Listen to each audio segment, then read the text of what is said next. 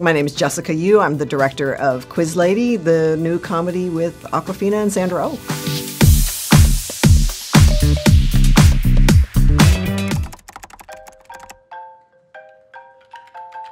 Yes? Hi, I have some bad news.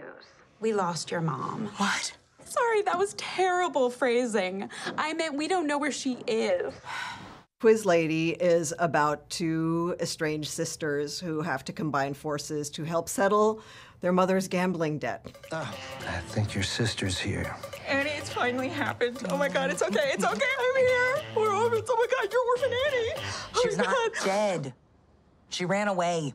That bitch. You mentioned Awkwafina and Sandra Oh, obviously, a little bit earlier, and I wanted to talk a little bit about the casting process. Did you have these two in mind when you auditioned these roles, or what were you looking for? I was very lucky because when I got the script, Sandra Oh and Awkwafina were already attached in the sister roles.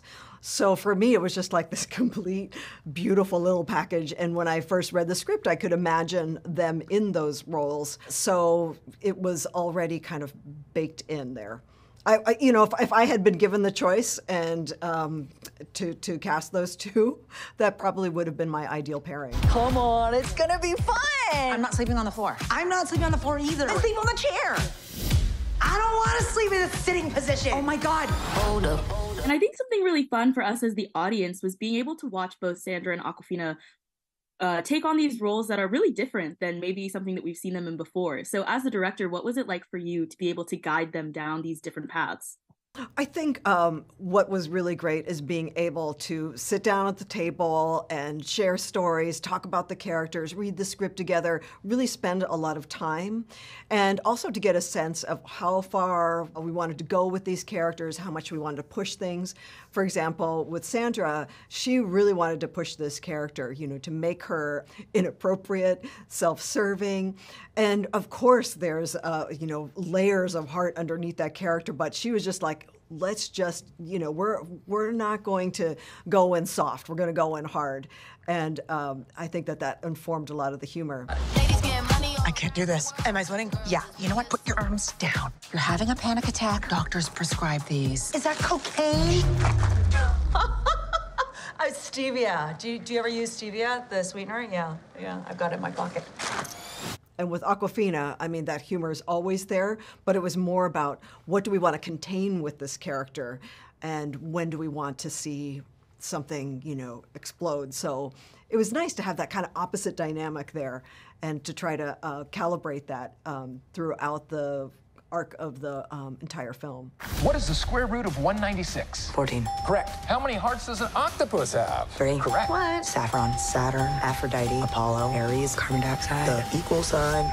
Correct. Oh my God! What? You know this game. This is how you're gonna make the money. I think it was especially interesting to see Awkwafina take on the role of this really, really talented quiz lady. And so I think that Can't Stop the Quiz really harkens back to so many iconic game shows that we grew up watching, but it also manages to create something of its own. So when you're considering the sets, the costumes, even how you're having the actors deliver the lines in these scenes, how did you go about creating a game that felt really nostalgic and iconic while still being original? My production designer, Jeff Mann, we visited the Price is Right and were able to go backstage and see all of the set pieces that they've had for over the years. So that kind of like seeped us into the world of a show, like the classic American game show. And the idea of it was we wanted it to feel kind of like Oz to Anne, like this is like the place of her comfort and her dreams. So that was kind of the basis. But yes, we did want to make it different. And part of what we wanted to do is make sure that there was some element that would pull Anne out of her comfort zone. So there's a portion of the game where she can't just do it herself. She's got to rely on somebody else. And that is, I think, what makes the show a little bit unpredictable, a little different, and more visual than just answering questions. Win or lose, we'll do it together.